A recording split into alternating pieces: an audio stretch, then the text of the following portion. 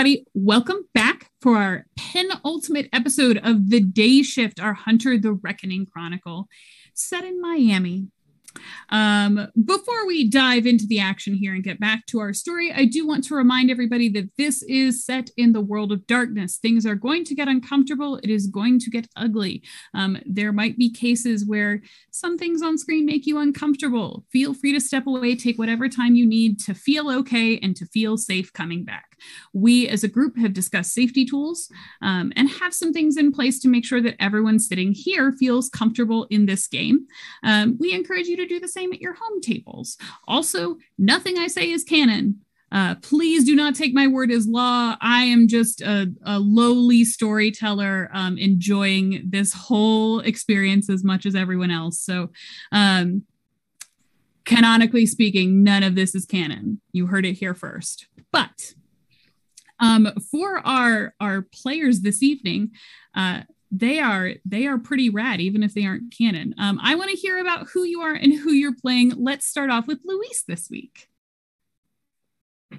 Okay, hi everybody. I'm Luis Carazo. I am playing Diego Dominguez, professor of ancient history at the University of Miami, an intellectual and an academic and a researcher extraordinaire with a bit of an obsession with the supernatural. And mostly when researching history, he's always been trying to pinpoint supernatural events or entities and their participation or influence over major historical events. And he has found himself here in what looks like a military complex after an encounter with the rest of his cellmates with the supernatural, and has been recruited by the boss of this military outfitting, and is all for it. Is all about learning as much as possible about this werewolf right now in question. Yeah, Colonel Kellogg knows an easy mark when she sees it. Easy bullseye right here. Yep, exactly. Briana, how about you?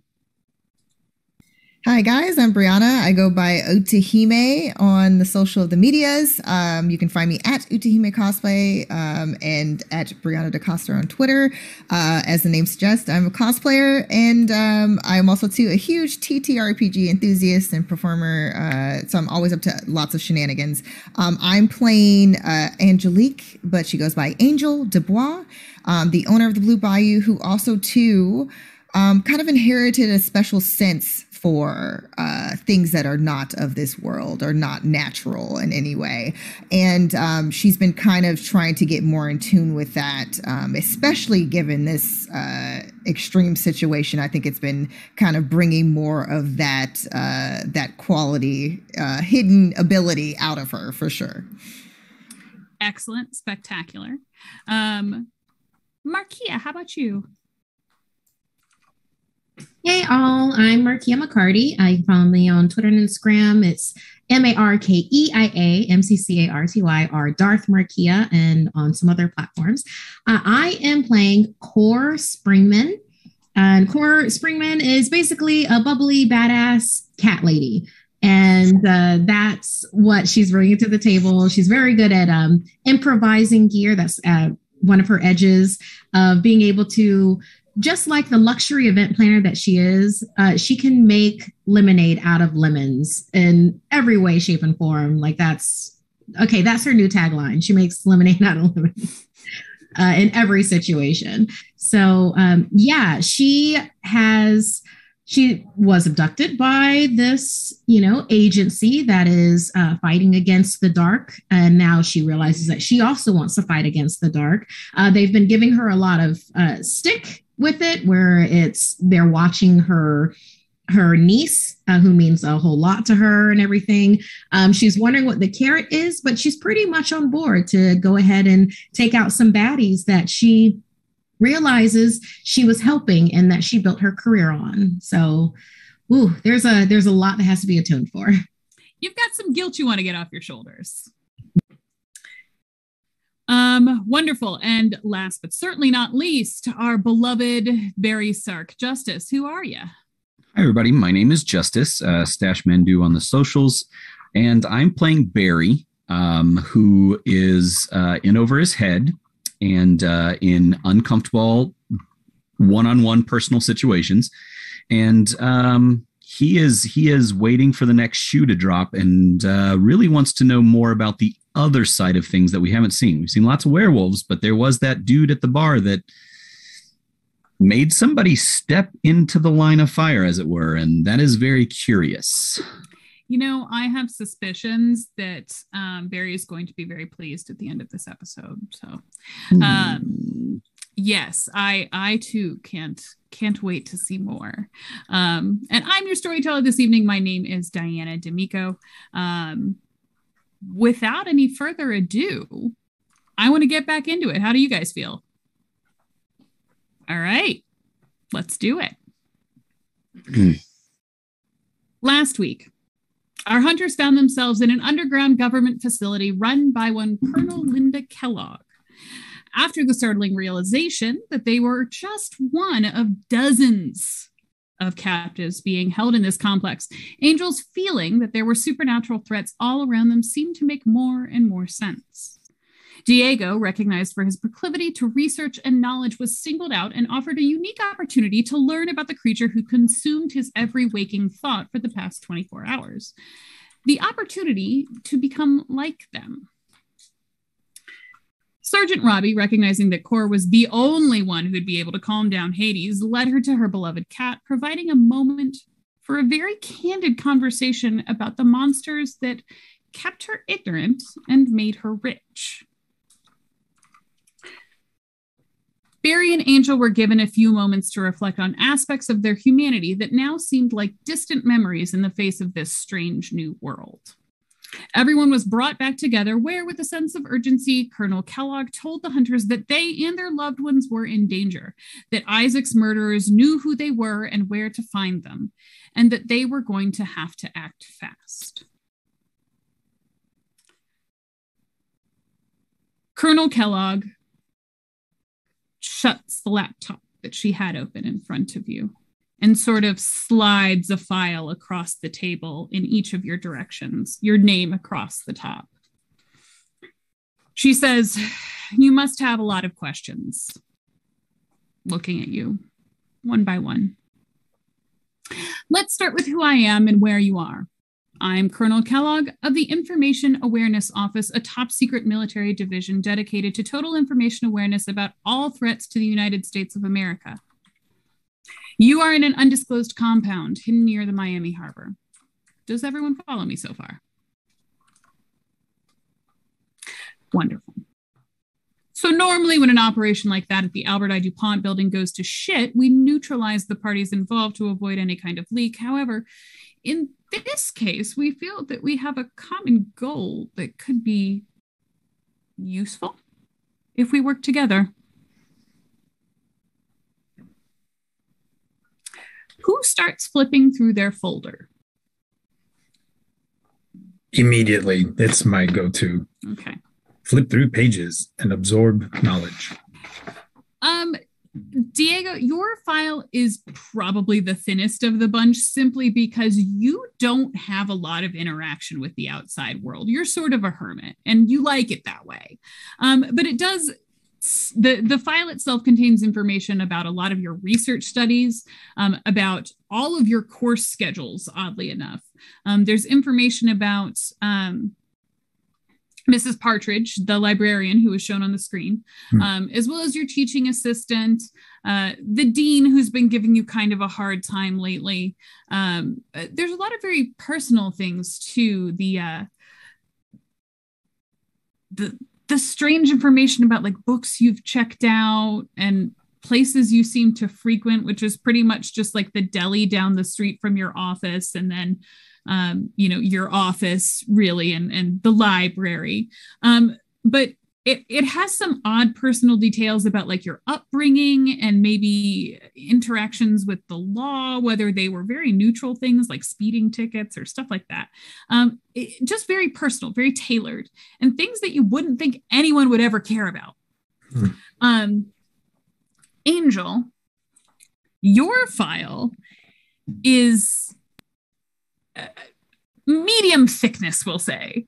And as you start opening it up and flipping through it, you do see there's lots of photos of the Blue Bayou that kind of seem to be taken through like a telescopic lens from a distance about events that have taken place there. It shows a lot of your frequent customers just kind of coming and going to get an idea for who the crowd is there. But the further you flip back in that folder, you see things from your upbringing. There's a picture of your grandmother in there. There's information about where you grew up in Louisiana. Like there's, again, things that don't really seem pertinent to the present situation, but that are just very personal, that are in this file in front of you. Barry, yours is by far the thickest of these files. Inside your folder is every infraction, the ones that were disclosed, as well as the ones you thought no one knew about, all lined up in a nice little Excel spreadsheet with dates and amounts and partners involved. Core, your file is thick, but for different reasons.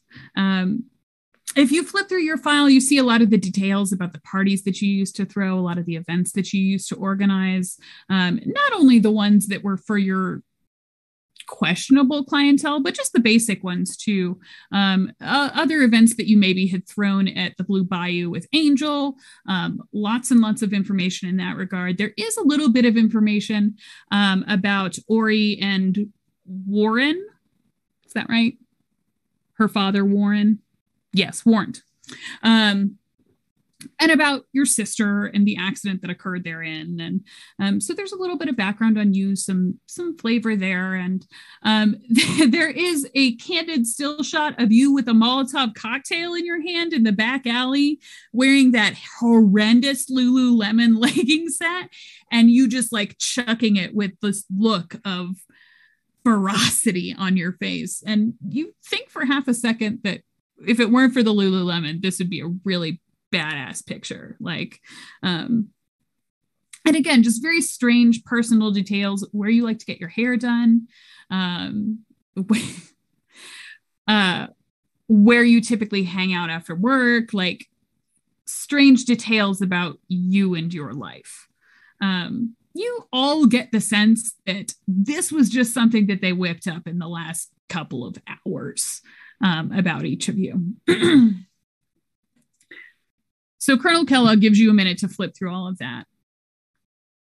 And she kind of pauses, waiting for questions to arise because of all of this information that she's forcing upon you.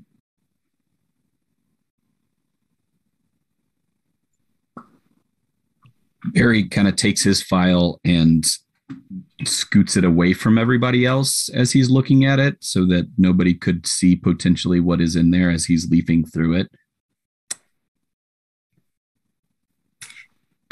Core takes out the Molotov cocktail picture and like folds that to put that in her pocket. We've got copies, I assure you. This was just for me. I'm certain that you have copies. I mean, look at all the paper that you have on us. I mean, your stalking skills are very adept. Well, it is our business to know what's happening here. Well, then what I'm wondering then, I mean, I get what you're telling us there's nowhere that we could hide, that there is nothing that you couldn't find out or that you might not already know. I mean, I can feel the uncomfortable waves just coming off of Barry right now alone. Well, he does have the most to hide of all of you. So I believe we're getting the message of what you're saying. What is it that you want from us? Because obviously you wouldn't go through this if you didn't want something pretty big. I do appreciate a woman who gets right to the point. We need help. Plain and simple. There's a meeting happening in approximately 4 hours with some very important members of the supernatural organization that runs Miami. Not like that feral beast that you encountered at the hotel. Something far more menacing. Something that plans. We believe that we've already been made by some of those in attendance, so we won't be able to advance on the building without being noticed. But a group of 4 civilians might be able to get in, get the intel that we need, and get out without raising too many eyebrows. Are you saying you want us to go to a party and spy for you? I like to keep things simple.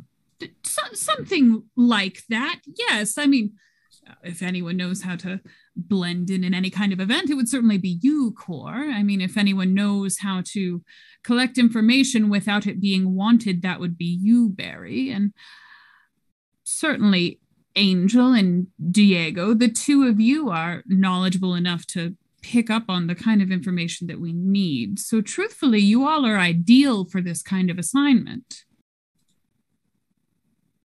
What do we get out of it? Besides, of course, the continued existence of our loved ones, as we saw on your laptop. Oh, that's merely a tool to show you what the enemy might have. We would never hurt a child. You see, no, I'm not very good at lying, and people are really good at lying to me, but even I know that's bullshit. I thought we were trying to keep things cordial here, but very well. All right. Barry, for your participation, we will expunge your criminal record and leave you blameless for all of the lives that you've left in your wake, all of the things that you've ruined, and all of the problems that you've caused for not only the people around you right now, but every other individual on your list that you've wronged. Do you understand me? I don't, it's, I don't know what she's talking about. It's, Angel, we're going to allow you to go ahead and handle that messy business that your grandmother charged you with. I actually believe that some of those in attendance of this meeting might take your personal interest, being that you are right down the street from La Palabra. Professor Diego, you and I have already discussed the terms of your participation here, but I do feel it necessary to remind you that you are on the verge of being a disgraced academic and therefore out on the street with very little to your name. And as for you, Core, we'll help you to take back your business, to feel good about it again. After all, very few people have the body count that you truly do in this situation. I think you'd agree.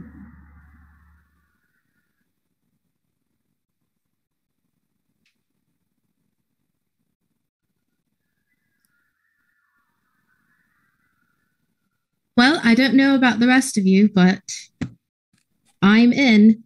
My conscience would not be able to have it for me any other way. So does this mean that you guys will be doing cleanup in my establishment? You make things go away of this nature? Oh, that's already been handled. I also, too, don't understand why my grandmother is in these files. Where do you think your gifts came from? I'm aware of that, but you guys should be focusing on me, not on someone who's passed. I think that we've struck a sore spot with you. My family is off limits. So be it. Help us with this, and for future assignments, we can renegotiate terms. Of course, we'll be paying everyone for their participation. We don't expect you to do this for free since you are risking life and limb. Should some accident occur, we will forward that payment on to your next of kin. I mean, I am in. I'm not sure. I know, Core, you've already agreed, Barry and Angel. I'm assuming they've backed us in a corner and that we're all essentially in. And I do appreciate the file that you have given us about each of us as a very effective tactic to make sure to nudge us towards the end. Do you have information on who we're going to be up against? Yes, of course. But I can't disclose that until I know that this is a safe space, so to speak. Right. I'm sorry. I guess there's a few of us that have not officially agreed yet. Barry. Yeah, I mean, I'm in. But just to be clear, like this file's not. It's yeah, I'm in. I'm in. Good. Wonderful. It looks like we're all on board then. So there are those in Miami who make the big decisions. Not ones that can transform into beasts, quite like you've seen so far, but they feed on humans and, well, I suppose the way they'd be presented easily to you all would be vampires.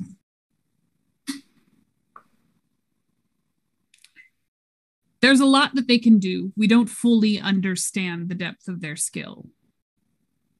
It seems like some have abilities to disguise themselves and some move very quickly. We really don't have great information on the ones that we're tracking right now. What we do know is that the Olympia Theater is going to hold certain party members from this vampire persuasion this evening. There was some event that took place a few months back that has shaken their institution to its core. They're afraid right now. So they're willing to gather together in one place, which means that not only can we gather information about exactly who is it that's making these decisions, but we can learn a little bit about maybe what they fear, maybe use it against them. To answer your question, Diego, the truth is that we don't know exactly who we're dealing with. We know that there are vampires like Toby, who I believe you all encountered, who live in derelict buildings and feed when the opportunity crosses their path. But there are also those who make decisions about the human lives here in Miami. Those are the ones we want to find and terminate.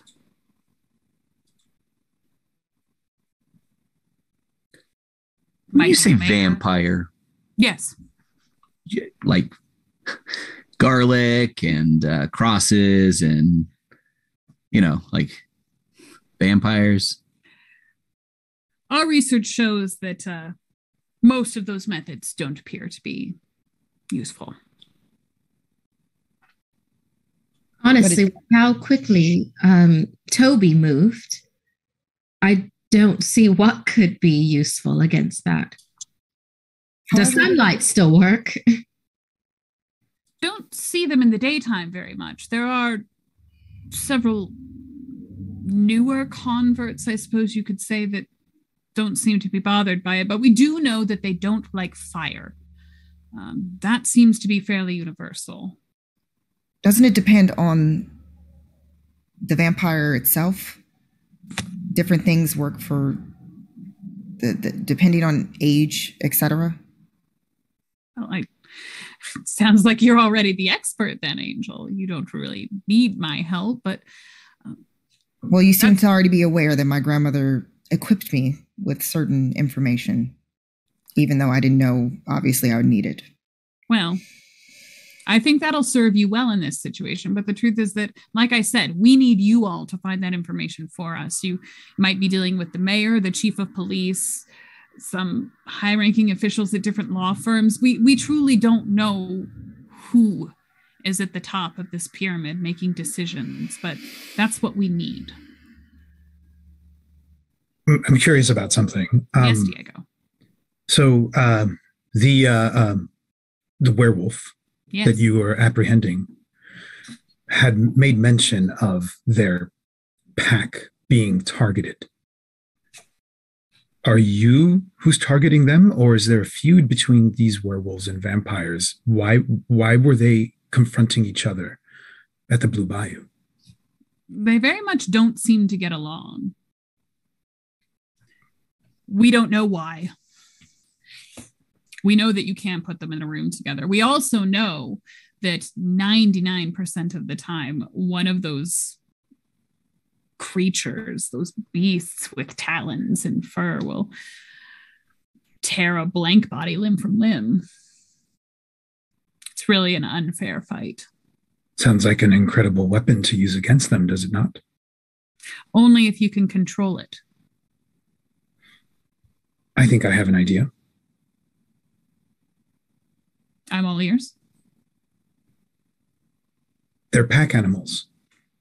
The one in your possession right now is desperate for their pack that they are losing. I don't know if you're aware of how many remain or what's happened to the ones that have been lost, but my impression is that they need others like them. The conversation that we had earlier, maybe it'll be helpful to implement that sooner rather than later. And I could get to know this one in your possession. What is everyone else's reaction to this conversation? I'm curious. Because I feel like even though Diego is trying very hard to be cryptic, it doesn't come out very cryptic. So I'm curious as to what Angel, Core, and Barry are thinking about this.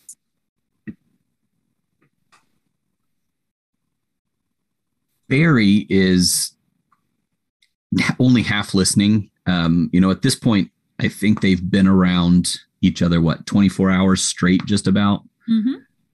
And in that time, he has realized that most of what comes out of the professor's mouth is more rambling than anything important. So he kind of just tunes him out because he is thinking about that mind control of the vampire and how on earth do you protect yourself against something like that? So he's only part there. All right.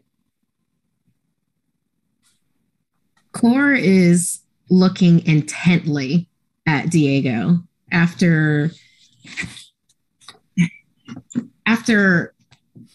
her little instinctual bump when she saw like how his back was straighter when he came in. He seems more in his element, seemed dismissive of Clarice's life being lost. And now he's being very academic about talking about this information where it's just like more and more Core feels like he witnessed something that normally people should be horrified about, but he's more than okay. He's about to like trying to fill out like a scientific log of this and so she's like staring intently at Diego and then looking over at Colonel Kellogg.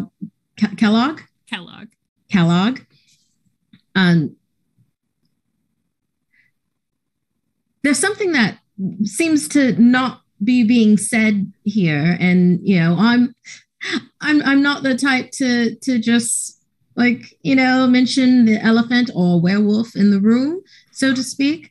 But we had conversations with this person. Her name escapes me right now, but I mean, this person was a human being that is also a werewolf, turns into this bestial form. You're speaking of, and then there was Clarice earlier who was brought in with all of us and is suspiciously not here, and no one's mentioning her name. It just seems like there's a lot of us versus them happening here, but that us them line is extremely blurry, and everything's just collateral damage. I mean, Diego, are you really just, it sounds like you're trying to argue to talk this person who's probably scared, alone, has been tortured in some way that we didn't see. We saw that she got shot.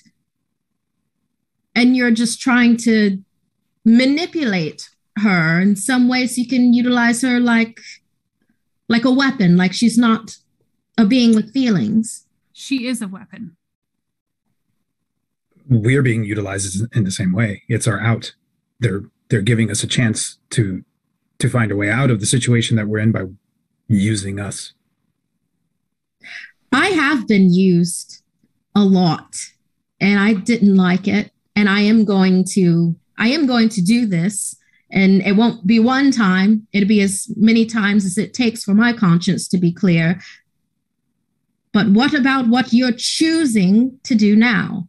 What you're choosing to move forward with? This doesn't make things better, you realize. Utilizing this person, this being, utilizing their animal aspects, for your whims, that won't ever end well. And Cora's like petting Hades while she's saying this. It's better than what they have now. The situation that they're in because of this agency. Yes, what I'm suggesting is a way out of it. And you expect that after they're attacking each other, that they won't just come after the humans, the prey. She didn't attack us.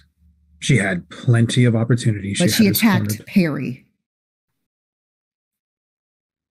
He was innocent. He didn't do anything. He was controlled by that thing. His family has been compensated for the loss more than they could ever truly hope. But don't you see that she knows how to fight what we're up against? Don't you want to have someone else on our side potentially that's going to help us succeed, help keep us alive? Cora's going to step closer to Diego. What happened to Clarice, Diego? Diego turns to Kellogg. Don't look at her. I'm right here. It's not my place to say. I'm not in control here. What happened to Clarice, Diego? Clarice was confronted with an ugly truth when she was shown the world that you all already know about. She was unable to handle it and fell apart, as most mortals do when they're faced with the supernatural. You four are different. You four are stronger. There is nothing that we could have done to reintroduce her into a world that she no longer understood. So she served a greater purpose, and she taught us something. What would that be? She taught us what an animal is capable of when it's trapped in a cage and goes into a blood frenzy. That's what she taught us. That information is going to save countless lives going forward. What does that mean? That's none of your concern. Your concern right now is whether or not you plan on handling this with us. That's truly your only decision right now. If you want to fight these creatures, we can give you tools to do so. I don't see any other way. I do want to fight these creatures. I never said I did not. I just wonder at methods. Ends doesn't justify the means, is what I'm saying. But yes, I want to fight. Any other questions, concerns about my seemingly moral ambiguity here? Wonderful. Come with me.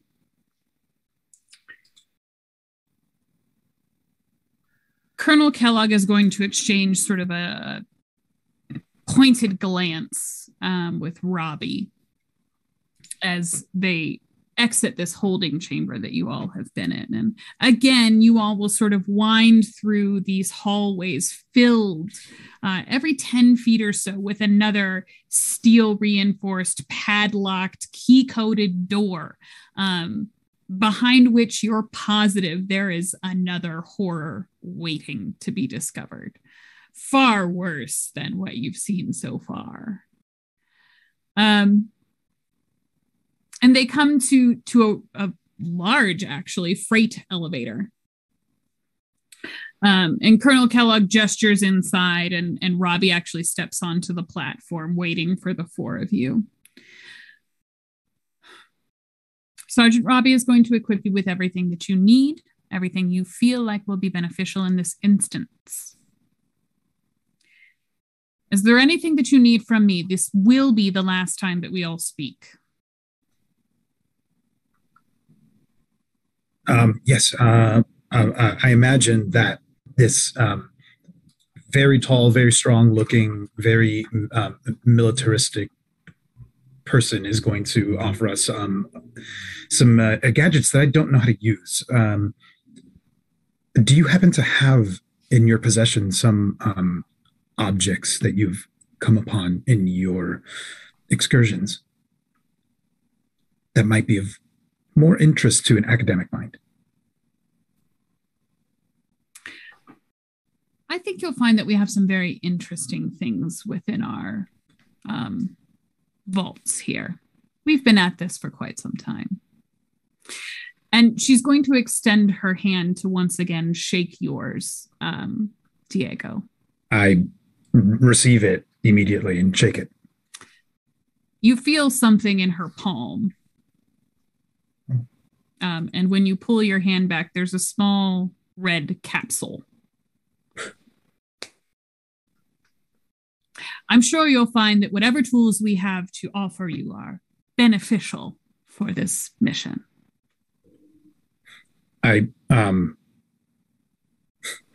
Not sure what the red capsule might mean.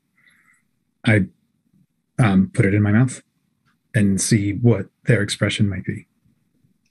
Her eyes kind of go wide for a second. I swallow it. Okay. When she sees you swallow, she goes, well, you all should probably hurry then. Okay. And Sergeant Robbie is going to lower the grate on the freight elevator, and you all feel yourselves going up.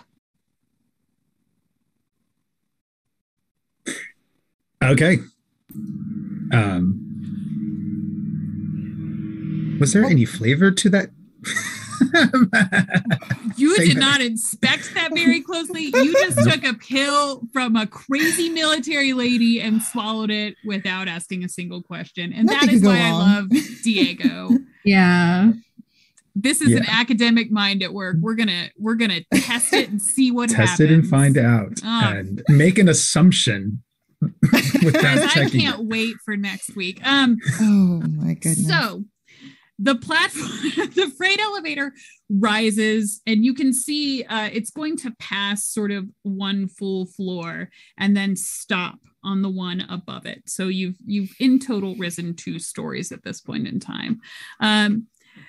Cor, you were pretty heated leaving the holding cell. Are you sort of biting your tongue now, or is there anything that you want to address now that Colonel Kellogg is no longer around? Cor will be looking around at everybody, looks at Diego again, and is just like, if you wash your hands in blood, they're still going to be bloody. I've never washed my hands in blood. I was trying to, with your professor, you know, metaphors. The figure of speech. Mm-hmm. Yes, the similes, all of that. And it seemed you were quite chummy with this person. So what's going on? Well, I mean, what do you want to know? I mean, I was able to see the person that we had interacted with before in their full form, still alive. And I'm stuck here just as much as anybody else. And the life that I would have to go back to is not one that's going to remain intact for much longer. So I think that since we found ourselves here, my talents might be able to be utilized somewhere outside of the university where they might be appreciated a little bit more. I'm just saying, be careful, Diego. It's just, never think that you aren't just as expendable as Clarice was. Just because they get more use out of you for a while doesn't mean it doesn't end that way. Sounds like we're just talking about the university still.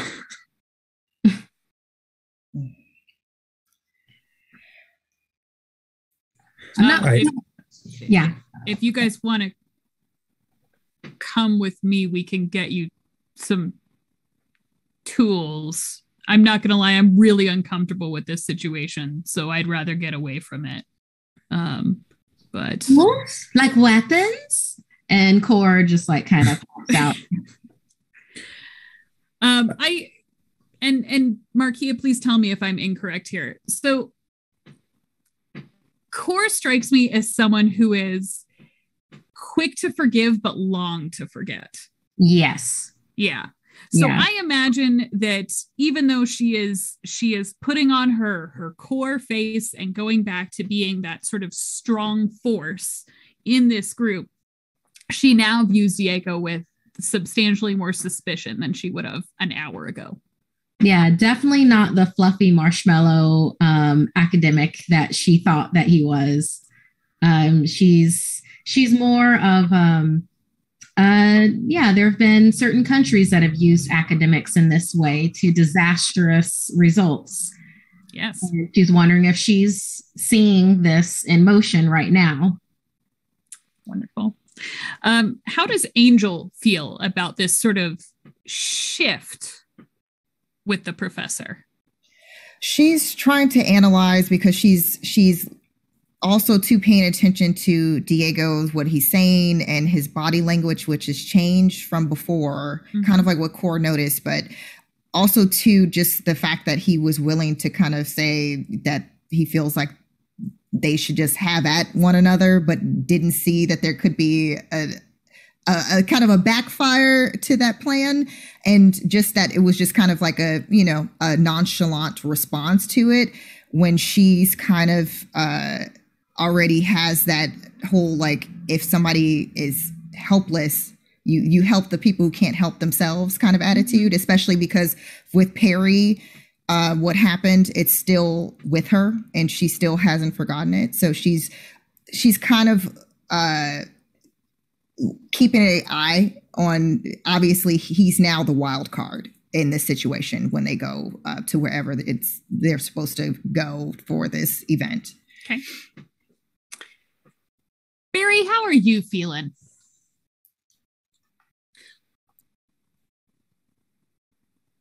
Well, one, Barry is very intrigued about all of them opening the doors to whatever technology and weapons that are available. So he's thinking hard about that for sure. Mm-hmm. And the professor's new found drive, it appears,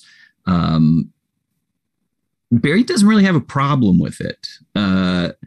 As far as like, sure, yeah, use the tools at your disposal. That seems natural to Barry, and the human life equation doesn't really fall into it. So maybe a little bit more respect for the professor's point of view, and a little bit more kinship towards him as he's walking down the hall, and just like, okay, all right, there's a little bit more to the professor, and I dig it. But he stays quiet during this altercation. Probably smart for Barry's sake. Probably smart. So as you exit the freight elevator, the space in which you now are is a stark differentiation from whence you came. Where below you, the ceilings had been sort of low, and again, all the lighting was fluorescent. It very much felt like a prison.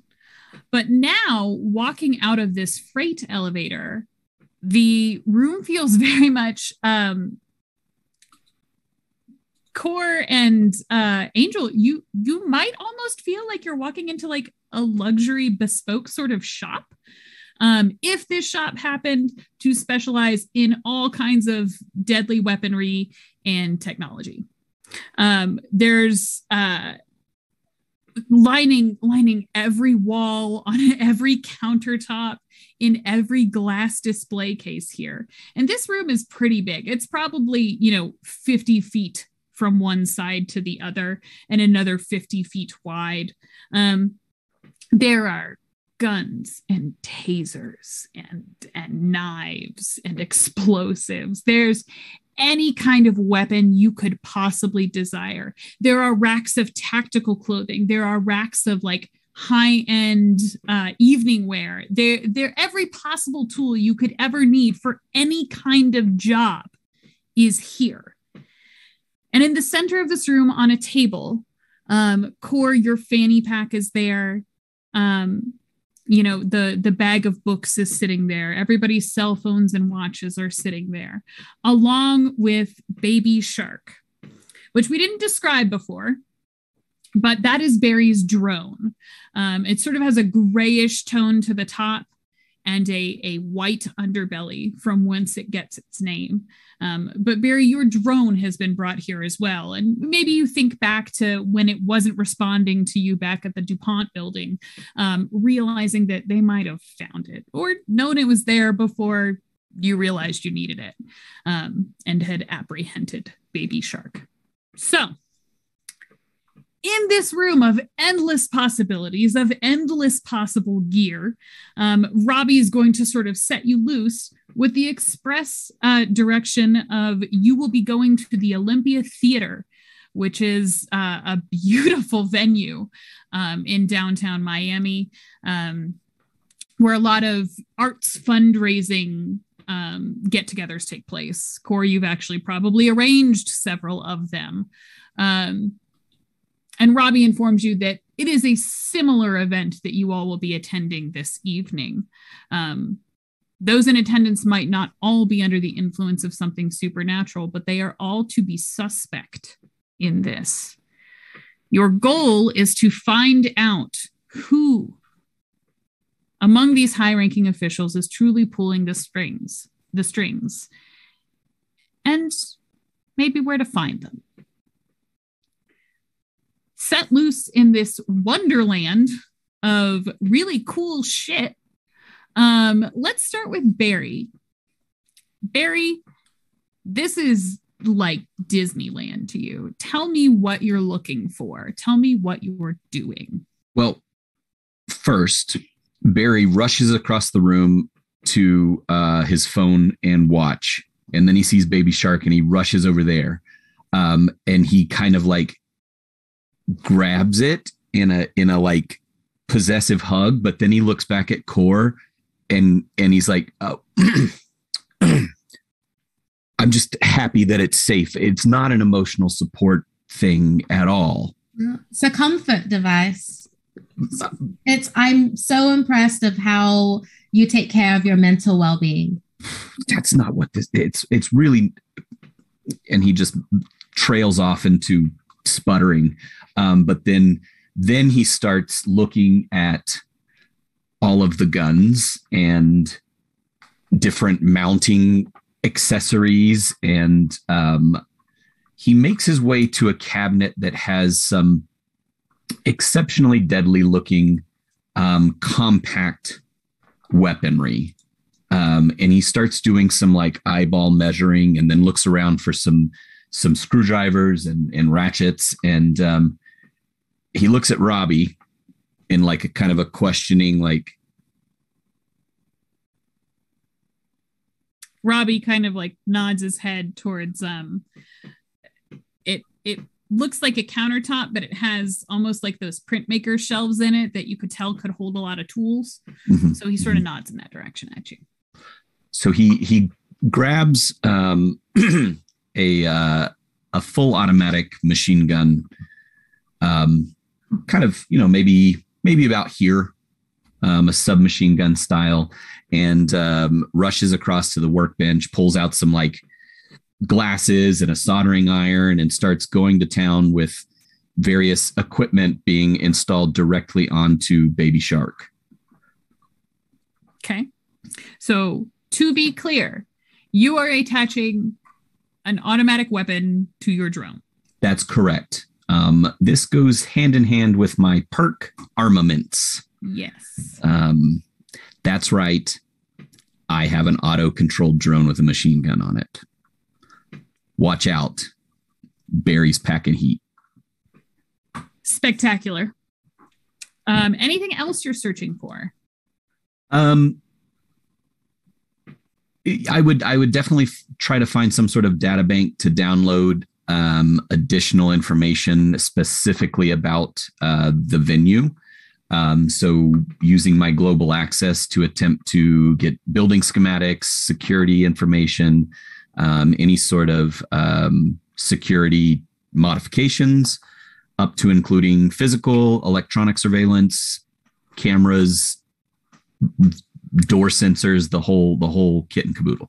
So there is a bank of computers in this room that look to be available for like use, but when you move to go and get to them, Robbie actually stands in your way and hands you a flash drive instead. He just kind of like looks at you knowingly and says, "Wouldn't want you to find any information that might get you in trouble." Barry's gonna look as innocent as possible. Roll me manipulation and performance. I think those are good for him. That is one success. Okay. Yeah, you are not fooling him. He sort of like spins you by the shoulder back to the table and gives you a little shove in that direction. That's fair. Anything else? Nope. Information and drones. That's his goal here. Okay. Let's go to Core next. Core, what would you be searching for? Obviously, you've got your fanny pack there. I'm sure that your little ceramic Buddha flask is starting to look real good right about this time. What is Core up to? Core knows that they're going to be going to Olympia Theater. Is this a black tie event? Yes. Okay. Well then, first things first, before she goes into the room, she would get on the phone with her personal assistant, Marguerite. I think, is that her personal assistant? Correct. Yeah. Marguerite. To arrange for someone to pick up her niece from school, because it doesn't look like she's going to make it to. When you look at your phone, keep in mind, you all were unconscious, that it was very, very hard to tell how much time had passed when you were below in the holding tanks. When you look at your phone, it's 7:00 at night. Oh, no. And you did promise Ori that you were going to pick her up. So picking up your phone, you've got a bunch of missed calls. There's some frantic text messages, even some from Warrant that are like, "Hey, are you okay? We haven't heard from you. What's up?" Cora's going to have to call. Going to have to call them and let them know that she's okay. Okay. The phone will ring for a couple of extra rings. It feels like it takes them a really long time to pull up or to pick up. And then you hear Warrant's unmistakable voice. Where have you been? It was completely out of my control. I didn't have access to my phone, and then where I was located, it's just there was no cell reception. Core, after what happened with Janie, how could you do that to Ori? I didn't mean for it to happen this way. She's been in tears all afternoon asking me where you were. What happened to you? I understand, and I didn't want you to worry. I really didn't. It literally was just work got in the way, and in a very big way, and I wasn't able to dial out because of cell reception, and I'm only now being able to get to my phone now, and I'm so incredibly sorry. Look, you're gonna have to find some way to make this up to her. I'll let her know that you're okay, but I don't really think she wants to talk to you right now.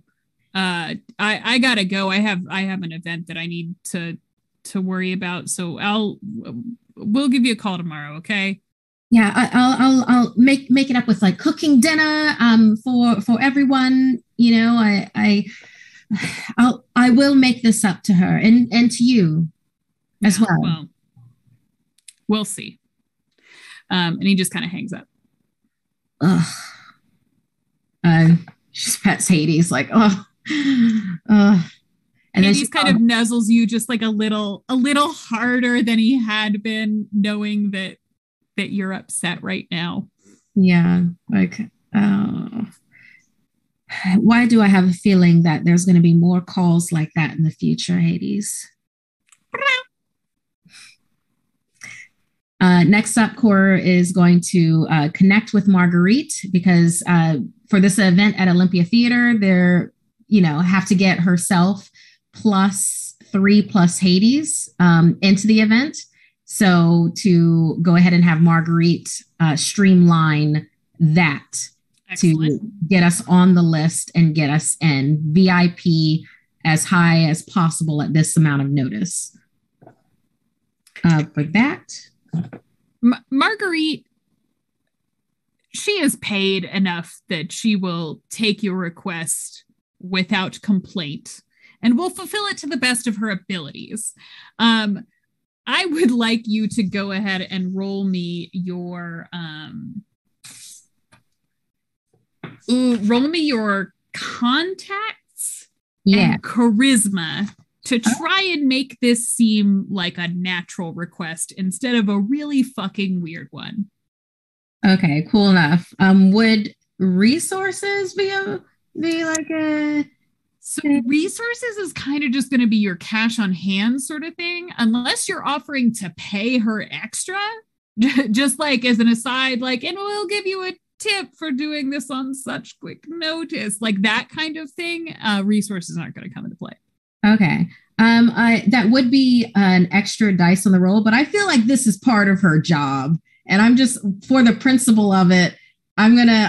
You're not gonna let her get away with questioning it. Yeah, charisma and contacts. She's paid very well. We have a very good business relationship. So I'm gonna make that. Yeah, this is what she does. Hard to get, expensive.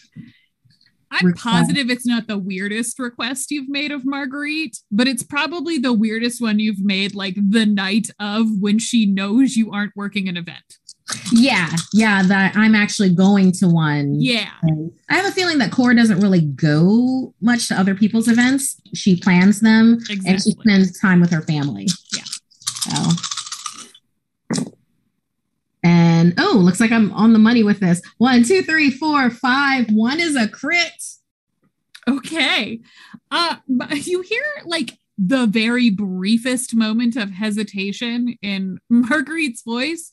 And then she's like, okay, I'll go ahead and make the call for you. I'll forward you the information to your cell phone so that you don't have to worry about it. Have a great time. And then she hangs up. Okay. With that set aside, then Core she has a couple of things that she's going to do here. Her first thought is Hades has to be decked out for this event. But he has to be safe.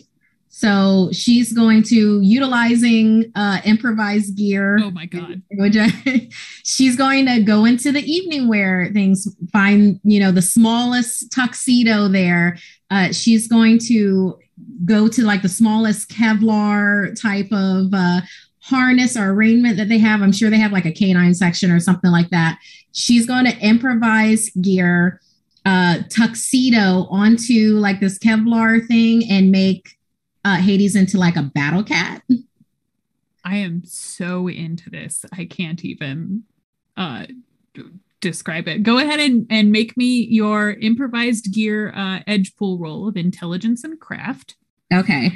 With this, I am going to be utilizing my specialty, disguising weaponry with craft, and also my perk specialization. So if I get this, that it'll be 3 dice advantage instead of 2. Mm-hmm. Okay. So intelligence craft with my specialty of... which will say for the case of specialization and this particular item, it'll be 3 bonus dice to Hades athletics and dex rolls to avoid getting hurt. Does that sound good to you? Okay, yeah, that would. If this goes through.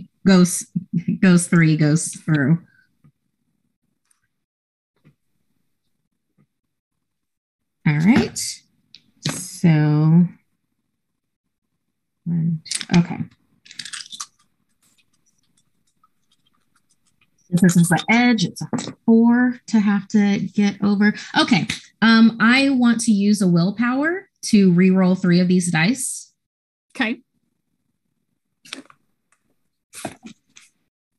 She wants it to be good. She wants this kitty Kevlar tuxedo to be amazing. I need it to be, and it has to be better. It has to be better than 2 successes. So that's why I'm re-rolling these 3.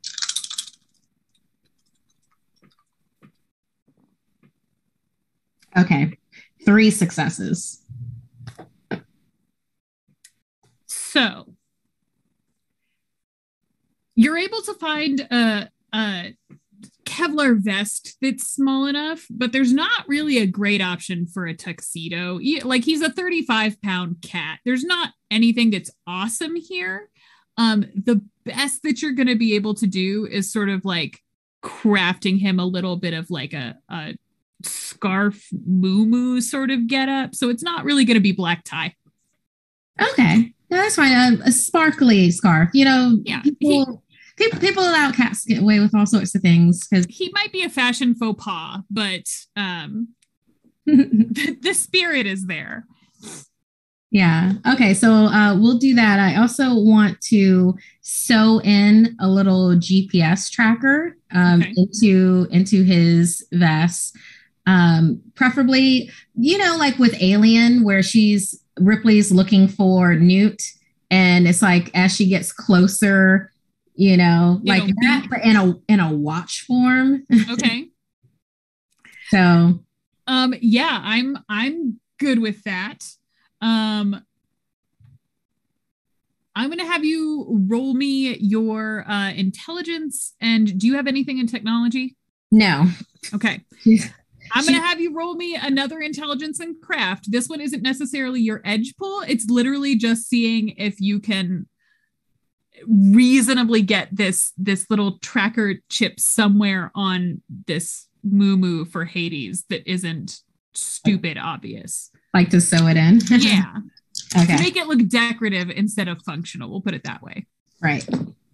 1, 2, 3 again. So spectacular. Yeah. So that is enough. You make it look like Hades sort of is reviving Roman fashion. It's very much like a toga kind of appearance. And this tracker chip is actually built in sort of like a nice clasp right up on the shoulder.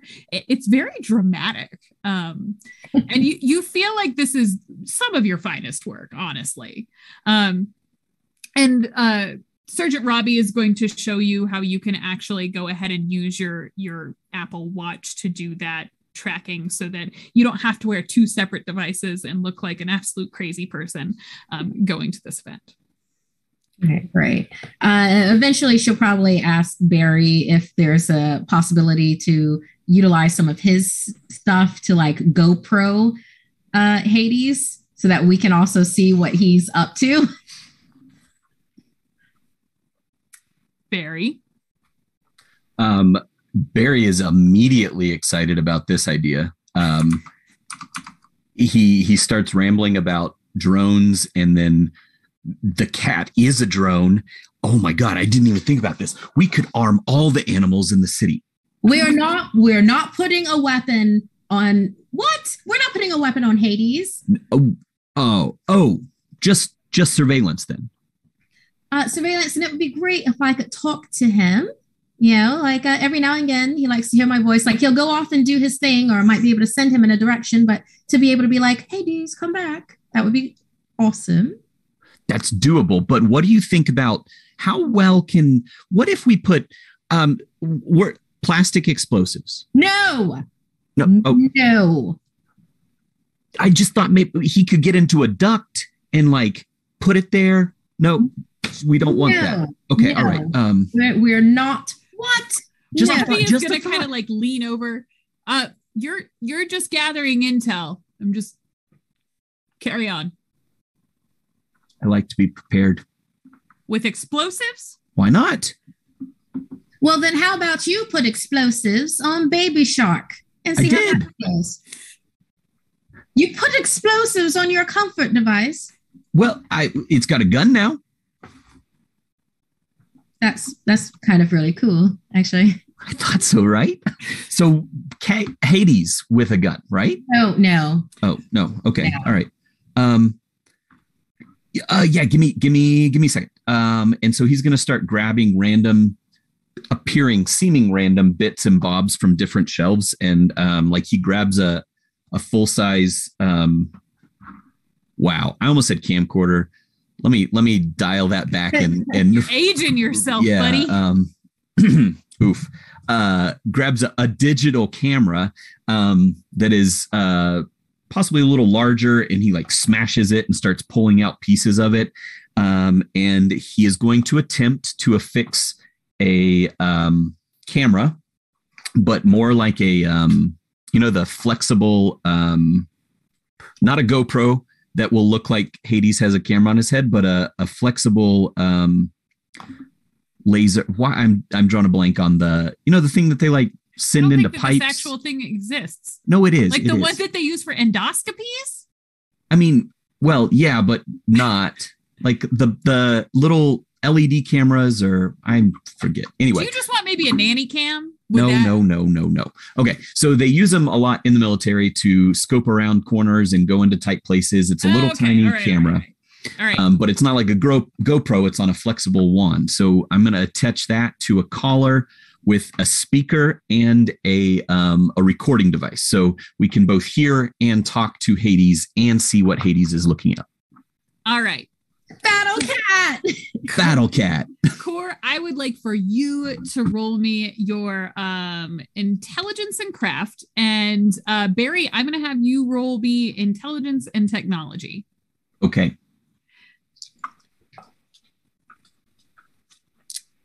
Guys, Hades is going to be the only one prepared. No, it's going to be hilarious.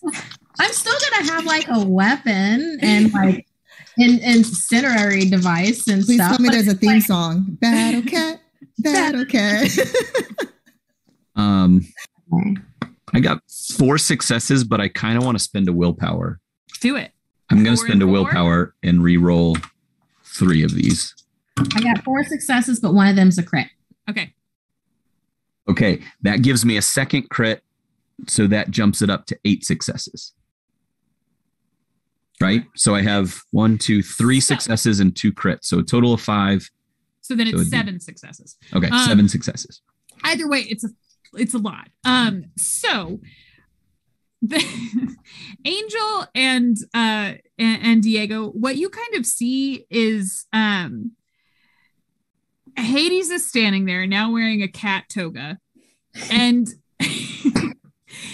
Barry words I never thought would leave my mouth. Barry sort of like is running around frantically, just grabbing things off of the shelves. And this is the first time you've seen him like really excited about something. But he seems so jazzed right now. And he runs back over to where Hades is and sort of like is blocking your field of vision with his body. And every once in a while you see Core reach in and she goes, "No, that shouldn't go there. That doesn't look right." And nothing can go wrong. Yeah, nothing. They both step back to admire their handiwork. And by the time that they are both satisfied, Hades, who appropriately now wearing a toga, also has a silver laurel that has been affixed with this camera along with a little microphone and a little speaker, so that he can remain in constant contact with his mama. Hades really looks like Hades right now. It's very appropriate. This is my proudest moment as a storyteller. I'm just gonna throw that out there. Okay, Core. We could put an electronic defense system on, like a taser type thing, like an electric fence. So if somebody touches him, what do you think about that? Well, but wouldn't that shock him as well? No. We put it out as outward directing, so it's like an electric fence, but it's on these nodes, so it sits right off his body. So if anybody touches him, they get a shock. On the one hand, I love it, but on the other, how would that fit with the toga and the laurel? A halo? It has to look a certain way. I feel like this should be a work in progress. Okay, we'll circle back. But one last time. Just one last attempt. Plastic explosives. No plastic explosives. Okay, all right. Although I will consider the electric shock, so that could help for him to get away. Okay, so we'll work on the taser claws later. Taser claws? That sounds actually... Hades, what do you think about that? Would you like to taser someone with your claws? That one will require body modifications. Oh my God. He's so bloodthirsty. He's adorable. Core is actually going to deck herself out now with the basics. Incendiary device that she could put in her fanny pack. Ceramic gun. Okay. Yeah. I would assume the military would have that. She'd probably get their nicest black tie business tuxedo thing. And she'd pair that with a silky blouse, the feminine touch, underneath it type of thing. But ceramic gun in the back, whatever they have for dual collapsible batons would be great. Okay. Because that's easy to also put on one's body. And then in deference to the supernatural that we've been talking about this entire time, is there the ceramic gun, could it have rounds in it that would explode on impact for vampires or be really bad for them? I think it's reasonable that you would have access to incendiary rounds. Yeah. Okay. So, yeah, this is a spying fact mission, not an all-out assault. So, ceramic gun with the incendiary rounds, the dual collapsible batons, and some sort of incendiary makings for her fanny pack. Okay. The dual batons are actually really. Can she disguise them as hair accessories? That's what I was thinking, actually. Is it sort of it corresponds just a little bit with what Hades has going on. You aren't going full Greco-Roman ensemble, but they sort of curve around and have this leaflet design on the side, but they look like hair chopsticks. But yes, all of that is within reason. You are able to find it with relative ease in this room, which actually shocks you because you thought it would be super hard to find hair stick batons and equipment for your cat, but government stocked, I guess. Wonderful. Anything else that Core wanted for this event? I think Core's good. She has her fanny pack back, which already has some stuff in it. Yeah, it's got her sewing kit and some aspirin. Yeah. The basic, a tissue, Tide pen, drill, an EpiPen just in case. A lighter. Yeah. And hairspray. Just, I'm throwing it out there. Wonderful. Let's go to, we're going to end with you, Diego. I'm sorry. You've been so patient this whole time. Let's go to Angel. Angel, what would you be grabbing to prepare yourself for this gala at the Olympia Theater? Well, first she's going to try to check for her phone to make sure that Blue Bayou isn't going, basically just that it's being run by poor Jade, who was probably left with not knowing where she was. You pick up your phone, and you do have messages from both Marcos and Jade. And you're like bracing yourself as you open those text threads, expecting to see like, what the fuck happened here? Like, are you okay? And all kinds of concern. It looks as though a reply was actually sent to Marcos after he sent the text message of the police are on their way. It looks like there was a reply sent that said, they came by, everything's fine, thanks so much for checking up on me, as if you sent it, but you had not sent that. As far as the text messages since then, Marcos kind of says, hey, hope you're doing okay. Jade and I have the place covered, so if you're not feeling well, we've got everything under control for today. And then Jade's is just like, there's a couple questions about who was supposed to be working this next day following the memorial service at Blue Bayou, and just general management questions. But it leads you to believe that when they arrived at the Blue Bayou, everything was cleaned up. She probably will then, she will send messages to both of them, probably like, because I'm sure there's probably a group chat, especially with those two, because of the fact that she relies on them probably more than any of the other employees, because they're tried and true. And so she's going to basically say, sorry, my phone died. I'm in the middle of some very important business meetings. Thanks for holding down the fort. Give me reports a little bit later on how everything's going, and then send it. Okay. And then after that, she will, of course, head over first to wardrobe, because that's going to be the priority. The most important thing is the makeover. Yes. Because, if things go down poorly, at least she's going to die looking glamorous. So she's going to try to look, because of the fact that in Angel's fashion, she loves anything that's also to reads Miami. So she's looking for a yellow, fitted evening gown, something really bright and lively. So if she sees something in yellow, she's going to kind of pull that off the hanger. And then she's going to look, okay, is there I know that there's a specific armor and things like that. But I do know that it does exist where it's almost like, it looks like shapewear, but it's basically it's like the corset, but it's actually Kevlar corset. It's basically, it's basically a body armor. If anyone has it, it's the IAO. Yes. Go for it. So she's trying to go for that looks like a corset and just regular, body shapewear, but it's actually just in case, she takes some damage, doesn't know what's going to happen. So she's wants to be prepared to put underneath that, so it's sleek and it works. She will look for, because at least, and please tell me if I'm wrong, depending on the vampire, some vampires are sensitive to silver still. You wouldn't know that.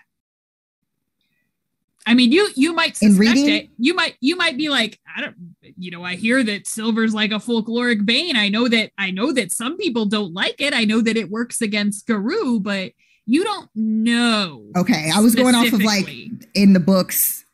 Some of the books probably say that. Some of the books probably say silver's useless.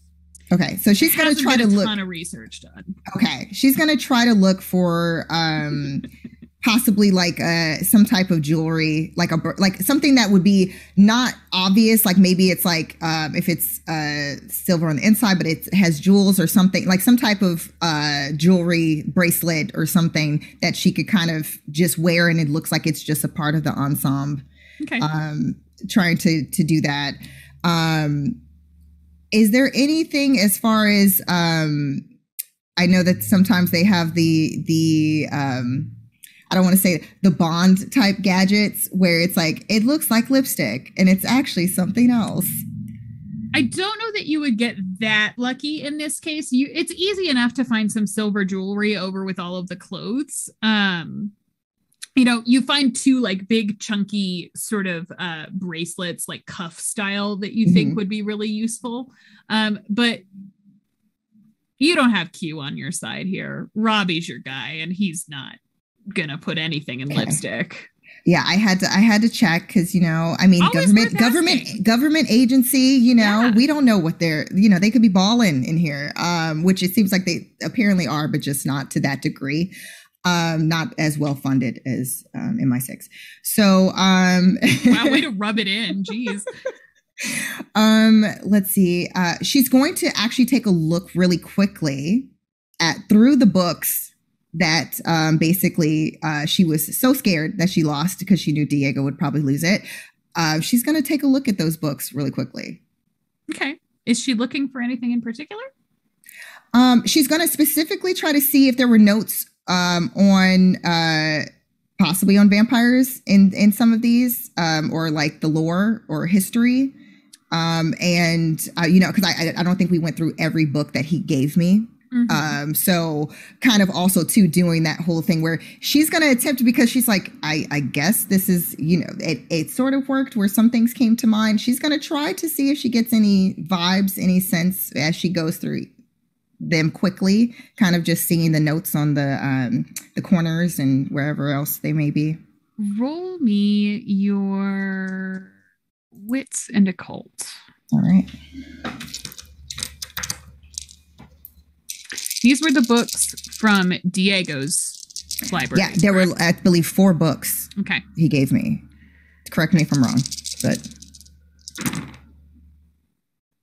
Oh, okay. So that's 4 successes. Okay. Looking through these books, a lot of the notes in the margins are kind of nonsensical to you. A lot of them are in like that professor shorthand that's almost as bad as doctor handwriting. Like you can pick out a word every once in a while, but it isn't super clear. After a while, you start getting distracted by some of the pictures in these books, because the context with the lens with which you're now viewing them is far more brutal than had originally been thought.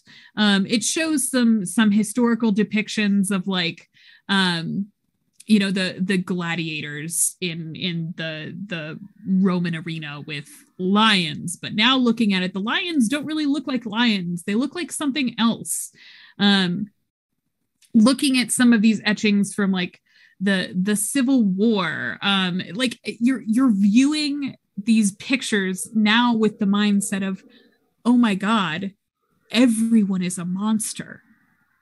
And some of the notes are very unsettling in that it's like aged 1,000 years. And it'll be strange things like that are just so nonsensical. Your mind cannot reconcile the information into something useful. Okay. After kind of looking through those, she's going to probably grab a pair of shoes as well, obviously, to complete the look. Is there anything as far as, I know that there's weaponry, but because of the fact that this was just supposed to be like we're going in, and she's not that skilled with weapons per se, but is there anything as far as warding or like anything that could be like for typical vampire things that she could take a look at? Not necessarily that she just wants to know what's there. I mean, you glancing around this space, there is a lot to behold. Some of the items here don't really make sense from a tactical viewpoint. There are some things like there's a very old looking box with some numbers and figures etched in it that I feel like Diego is probably pretty interested in from the get-go, because it looks really old and that's sort of his jam. There's a small selection of knives and things like that. But the one piece of lore that really sticks in your mind, we'll say, I feel like you were probably super into Buffy. So the imagery of just like a stake in general is very appealing to you. And glancing around this room, there is a small selection of like, I don't want to say canes, but like walking stick style accessories that could very easily puncture someone's heart were they applied with enough force. She's going to try to see if there's one that looks like it would possibly go along with the outfit that she put together. She will try to, because she's matchy, she has to make sure that it looks good. Oh, yeah. So she's going to definitely probably take whatever one is like going to match the jewelry or kind of that vibe. So there's one, you found this sort of like yellow orange gown. Would you wear a dress or would you wear it like a pantsuit? So it's in my head, I imagine that it's like this yellow kind of like she likes things with capes, like, or kind of like that flowy at the top, but fitted like in the body to like show a her mermaid curves. Style dress. Mermaid, to show the curves. Yeah. Cool. So you have kind of this like yellow orange style, like mermaid dress with this little like asymmetrical cape. So it sort of gleans off one shoulder a little bit. And there's a cane with some like, it has some silver foil work in the shape of leaves that very much matches the two bangles that you found. And then has a hand painted gold leaf design going all the way down the actual cane part itself. So that coordinates pretty well. Yeah, she'll definitely take that as well. Okay. Anything else you're looking for? I believe that for her is it, because she's not as skilled as the other two as far as with the battle cat, harming the animals, the battle cat situation. She's just also too observant. Like while she's going around, she's just still kind of impressed, but then very confused because now this cat is just like ready to go to war. And Hades is all about it. He's into it. Yeah. It's great. I'm a big fan of Battle Cat. I also like to think that Angel, probably recognizing that both Barry and Diego are hopeless, probably eyed them up for tuck size and picked out some stuff off the rack for them. Oh, she's going to look around really quickly for earpieces. Communication. Something so they can communicate. Okay. For the entire group. Yeah. Easily enough found. Diego. I think the first thing he's saying as we're in this room with all this like equipment, he's drawn to, interestingly enough, clocks where there looks like there's some like old stuff and clocks where like the books are, because that's what would normally take his attention. But he sees all the like protective gear, walks over to it, and he looks at himself and he like pokes himself a little bit and he says, "Puffy marshmallow, huh?" He gets a vest. So he gets a like a Kevlar vest. And doesn't really know how to put it on, like doesn't know how to strap it together, but just like puts it on kind of, and then thinks that's probably enough. Robbie's standing a few feet away and he like nods when you get one of the straps right, and then shakes his head when you try and do one that's like not quite right. Yeah. Just to try and offer a little bit of silent assistance. And then I, think I have it right. And I start to walk over to those old looking things. Not looking for weapons right now or anything, but I'm looking around for something. I know that we're dealing with the supernatural. I know we're dealing with vampires. And I know based on things that I've read, and now that I'm looking back at the research that I've done before with new eyes, I am looking for any kind of artifact that gives me the impression that it has some sort of protection to it. Okay.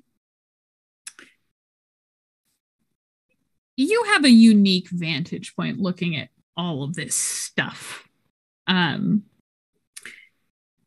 You've read so many texts. You've now put together so many historical puzzle pieces for different different worldwide events that now have sort of a supernatural flair to them, that looking over these artifacts and these weapons and everything sitting in front of you, it makes sense right now. And so you find yourself looking at one particular shelf that seems to have some very old things on it. There's a small glass vial there that draws your attention. There's the box that has some symbols carved on it that if you flip open the lid, it actually has like one of those, you see a lot of them in fake pieces of media, but like the shrunken head that has its mouth stitched shut, that's been mummified. You get the sense that's probably not incognito enough for this particular operation, but you plan to come back and ask Robbie about it because that seems really useful. Yeah. There are obviously a whole bunch of knives from ancient Rome, from Babylonia, from Egypt, from feudal Japan, from all of these different places that you get the sense are touched in some way. And looking at this wide array of things that hold value, hold power, hold energy, the one that you choose to pick up is the small vial. It feels warm in your palm as you pick it up. And do I get a sense that it's the liquid inside of it is what has the property, or like the like vial itself as well? The vial looks pretty plain. You get the sense that it's the liquid inside. And Robbie, again, still kind of observing you. He's not really sure about you. We'll just kind of go, that's an odd choice. Did you know that was holy water? Well, I mean, I suppose it makes sense that it would be. So a good choice then, considering what we're up against, and I put it in my pocket. Okay. Is there anything else that I can take? Those knives are interesting, and I what I would do is take them and distribute them to everybody if I got a sense of something in them, if that is allowed. So the hard part about this is the fact that you are going to a black tie affair at a very auspicious location. So right. There's probably going to be some measure of security there. So I like to think that Diego probably got an armful of these knives and he like walked around and handed them to people. Yes. And then he got to Core, who was like, darling, we're going to a party. Oh, right. I'm going to then go back and collect them and put them back. The last thing I'm going to look for is, as I started to see, there's two things. I at this point, knowing that I got this wrong, I'm going to look at my companions and see what they're drawn to. Mm-hmm. And I'm noticing them being drawn to the clothes, the jewelry, the weapons, but I don't really want anything to do. I don't even want to play with that. And then I'm looking at the cat and I'm like, poor cat. I certainly don't want that done to me, whatever they're doing to Hades. But the jewelry, and then I get this idea, maybe there's something of that nature here in these old objects. If there's like an amulet or anything that jumps out at me, I would, or even just a cross, anything, anything of that sort. If I find something cool, if not, then I'm going to move on to the next thing. You do find a crucifix that's oddly ornate. It feels old. It feels significant in some way that you're just sort of drawn to, that you can pick up and put on.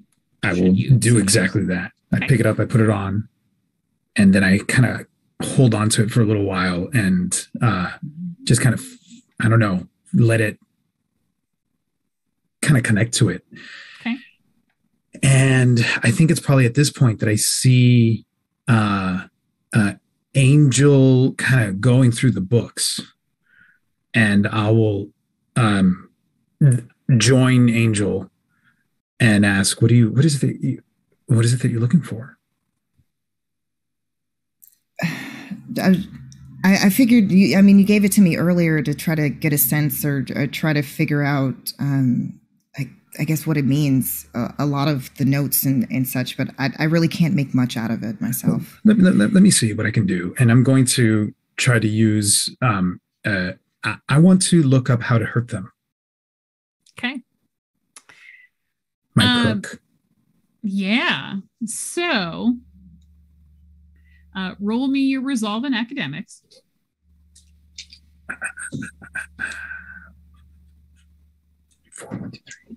And I would like to use a desperation die. Okay. You get to use both of them because currently we're at desperation level 2. Just remember, every failure you have there is going to be disastrous. Every failure. Every failure on a desperation die. Okay. And the failure is the 1? Yeah. Okay. I'm rolling so many. 1, 2, 3, 4, 5, 6, 7, 8. Wait, I have 1, 2, 3, 4, 5, 6, 7, 8, 9. Here it goes. Luis, I just sent you 15 dice. You can't run out of dice. No, I have them all. I was like, I wanted to. I was trying to find a better thing to roll on, but this will do. I don't have any failures. Okay, that's a good start. Very good. I have 1, 2, 3, 4, 5 successes and 1 crit. So 6 successes, one of them being a crit. Okay.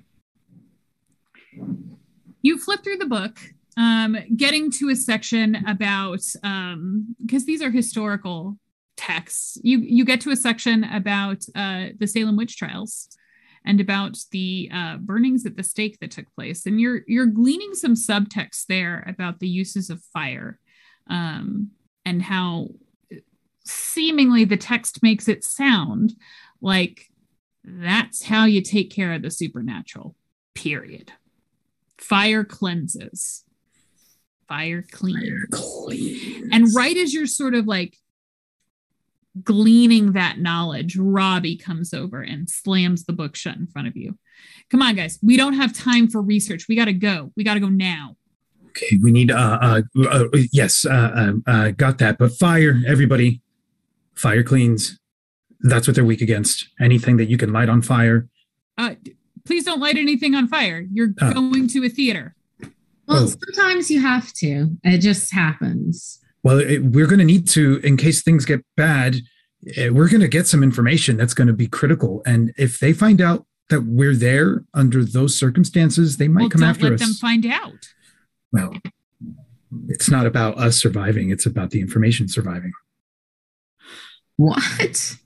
Let's go. That's what they're interested in. You could put a flamethrower on Hades. No, let's go. Putting a weapon on Hades. I proceed. I thought of one more thing real quick. Is there a universal cable thing that I can just grab? Yes. Okay, cool. I feel like that's probably something that Barry has on his person at all times. So if anything, you were just given back the one that you probably had with you to begin with. Okay. You all are directed to like a big black suburban van, where you're sort of piled in the back, and Robbie gets in the passenger seat and he says, "Sorry guys, but we kind of got to do it this way." And he hands 4 black bags back to whoever is in the second row there. Come on. Is Baby Shark with us, or? Yes, Baby Shark is with you. Okay. He is in the Suburban with you. So this is supposed to, I guess that's what you're suggesting? Yes. Okay. And then he puts it on. He keeps talking with it back on his head. Angel's going to ask for a bigger bag because she's going to point at her hair. Robbie just kind of stares at you in response. Bigger bag. No. Of course. And then she's like reluctantly like trying because she knows it's going to mess up her whole zhuzh. So she's like just not really loving the fact that she has to put this over her head. And with the four of you hooded and headed off, Barry, I suspect that you're probably using Baby Shark to try and figure out where you are when all of this is said and done. So the black hoods are purely ceremonial at this point. But Robbie lets you know as soon as you make it to one of the main highways, you're free to remove them. So Angel, you didn't have to have it on that long. It was like maybe 5 minutes. And after a couple minutes in traffic, because this is a very large event, you all arrive at the Olympia Theater, which is a gorgeous venue. Core, you know that this place is hard to get, really expensive, but worth every penny. It is a stunning building and also real. If anyone feels like looking it up, it's gorgeous. I want to go there now. But you all pull up in front of the building, and Robbie kind of, he's at some point in this interaction while you guys were all in the prep room, he put his suit back on, and you see him get out of the passenger seat, and he comes and he opens the door for you like a chauffeur might, to escort you all out of the car and to the entrance to the Olympia Theater. No resistance, nothing like that. Oh. Not going to spin in his eye. Barry, I will ask, it's going to look really weird if you bring the drone through the front door with you. Is there some other way that you would like to direct Baby Shark? Yes. I have a perk called Autonomous. Okay. So I am going to set Baby Shark up on a patrol pattern. Sort of, is this a high-rise building? It's not a high-rise, but it's a large building. It is a performance hall, so it has a lot of space. Then I'm going to set Baby Shark on a patrol mission around, specifically taking note of any exterior exits visible to the building. All right. And he's just going to continue keeping an eye on comings and goings. Okay. The four of you exit the Suburban, and you watch as Robbie and the Suburban sort of pull away from the curb, leaving the four of you to infiltrate, to collect intel, to figure out what the fuck is going on here. And as you step over the threshold and into the building, Core, for a minute, this almost feels normal to you. People are laughing. There are waiters bussing around with glasses of champagne.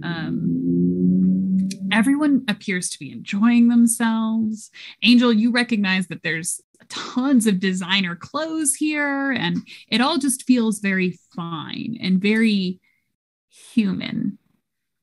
Angel, go ahead and roll me your wits and occult. Will do.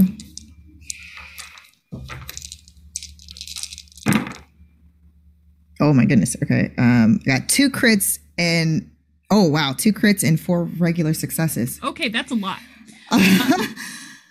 So Diego and Barry, you two have sort of like a spike of social anxiety, I imagine, walking through. So this isn't quite comfortable for you the way that it is for Core and Angel. But Angel, you take a few steps into the room, and where you had felt just sort of the comfort of being back amongst humans in a very human environment, that anxiety, those pangs, that feeling starts welling up within you again. And you sort of grip Core's wrist just out of instinct. You need to be grounded at this moment. And you get the sense of creatures all around you. And you particularly sense one coming towards you. And you open your eyes to see a man in a navy blue suit approaching. And he turns to you, Core, and he goes, Core, I didn't know you were going to be here. And Core, the face that stares back at you is Warrant. Core would hug him and kiss him on both cheeks. And Angel, the chill of fear just washes over you as it dawns on you that Core is hugging a monster right now. And that's where we'll stop tonight, I think. Ooh. Oh boy.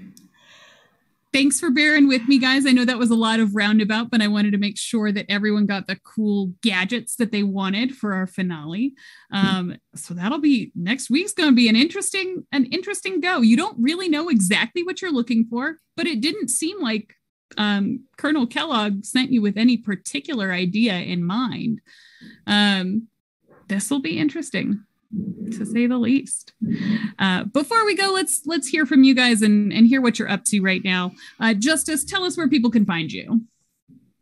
Hey everybody, you can find me on the socials as Stash Mandu, and Monday nights, Nat One Fun's channel, we're doing an improv thing most Mondays, and soon Bleeding Kansas, which is a V5 game, will be on Gehenna Gaming, where I play a truly terrible Ventru that is out of his depth at this point. He's stepped too far.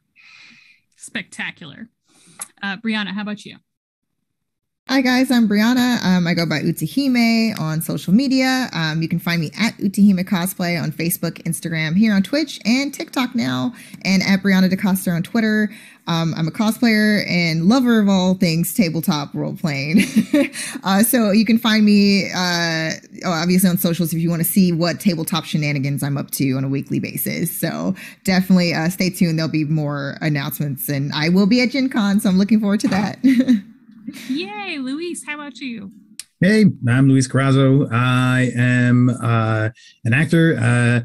I'll talk about the films that I have in the festivals right now. Again, of Hearts and Castles. If you follow me on social media, I'll post whenever you're able to screen it. A lot of film festivals are digital as well as in person right now. And don't tear yourself apart are the two films that I have that are making the festival rounds. And I know of Hearts and Castles is I think actually currently playing in one that has digital access to it. And then tomorrow night you can catch me on Critical Role, Exandria, Unlimited, Calamity, where I am trying not to die. Seems to be a theme for you. Yeah. Yes, it sure is. We'll figure out what happened with that pill next week too. That should be an adventure. Let this be a cautionary tale to everybody. When anyone just gives you a pill, you don't take it. I'm throwing that out there. I, as the storyteller, am completely thrown for a loop here. So we'll see how this goes. Matrix. It taught us bad lessons. Boy. I mean, it was a choice, you know. Live on the edge. It was very Diego. I'm all about it. Last but certainly not least, Markeia, where can people find you? I'm Markeia McCarty. You can find me on Twitter and Instagram, Markeia MCCARTY. Twitch and TikTok is Darth Markeia, as in Darth Vader. And Saturdays, you can find me on Pixel Circus, 6 p.m. Pacific time, doing Damsels, Dice, and Everything Nice as Monica Rambeau, but as a princess. And yes, and also I am also going to Gen Con, and I hope to see y'all there. There are 2 shows that I can say that I'm a part of. I'm part of D&D TikTok creators D&D one-off, which is super fun and is ridiculous. Like all of the D&D TikTokers that you really enjoy, like Dice Cream Sandwich or One Shot Questers and the such. We're doing a 4-hour campaign. So that will be the Friday Friday of Gen Con. And I am also part of the cast for Dimension 20's Magics and Misfits that will be happening on Saturday during Gen Con. So I believe tickets are still available for that as of the time for this. So go ahead and grab that and see you in Indianapolis. Not for long, because I'm going to buy him out. Thank you guys for joining us tonight. I'm Diana DiMicco. I've been your storyteller this evening. I can't wait to try and kill you all next week. It's going to be such a good time. We'll laugh, we'll cry, we'll probably have a glass of champagne. Can't wait to see what happens with Battle Cat. I don't have a lot that I'm head empty right now. Head empty, all Hunter. So find me on Twitter at DiMicco Diana for all of the cool things that I'm working on right now. But otherwise, thank you guys so much for joining us. We'll see you next week for the finale of The Day Shift, a Hunter the Reckoning story set in Miami. See you guys then.